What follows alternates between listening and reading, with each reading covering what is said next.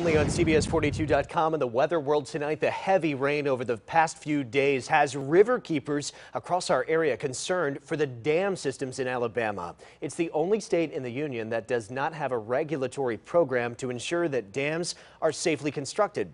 Officials say the heavy rain has the potential to weaken them.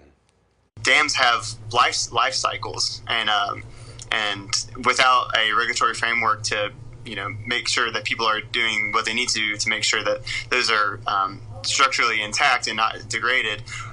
We don't know if those dams might just break in a flood event like we're seeing right now. The U.S. Army Corps of Engineers tells us there are over 2,200 dams in Alabama alone.